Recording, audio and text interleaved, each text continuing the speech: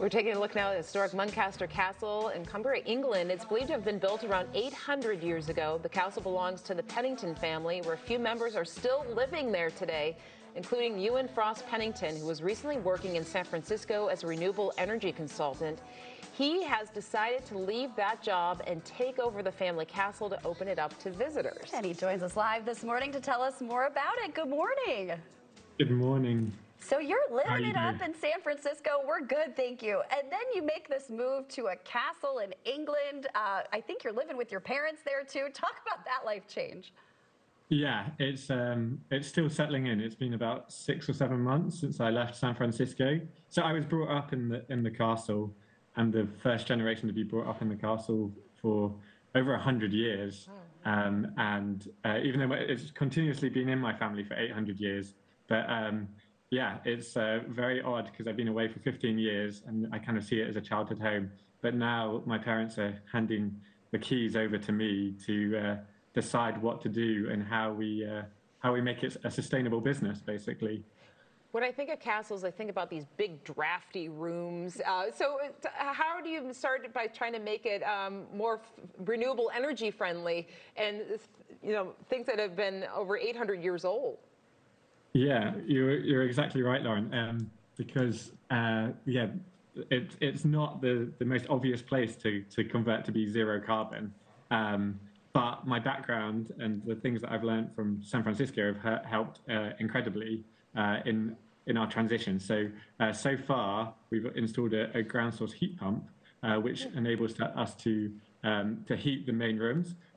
In my time growing up, we would never turn on the heating because it just didn't. It wasn't even worth heating because it would just lose so much heat through the single glazed windows, and it was so expensive. We just couldn't afford to do it.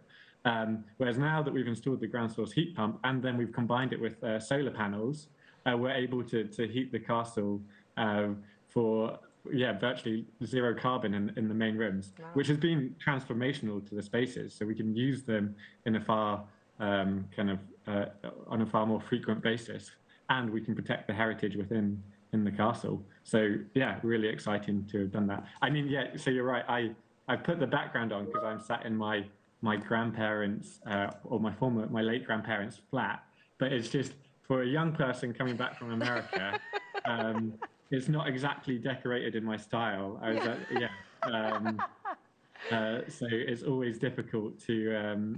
Yeah, if I turn it off, you can see that there's wooden paneling. Well, now with we can see your full head of hair too. Yeah. I'm also. So it's not just a regular castle though. Like, people think this is a haunted castle. Do you agree? Yeah, absolutely. Oh, wow. I've been brought up in it, and when we first, for my brother, sister, and I, we refused to not sleep in the same room. I think most people normally have the other thing where they want to have their own bedroom as a kid and stuff. For us, because we were so scared in the castle, we would always share a bedroom until we were like 12, 13, 14, until we were finally brave enough to venture out. But yeah, coming back, I've had a few weird experiences.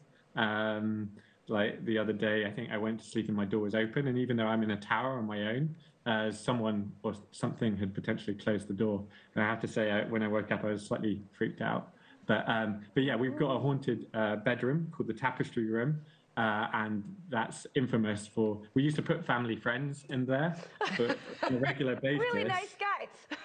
Well, yeah, this was before we knew it was haunted, but so many people complained about the child crying that we had to stop that. And then even worse than that, supposedly some people were fine with the child crying. It was just when finally the nurse started singing to the child that people got too freaked out.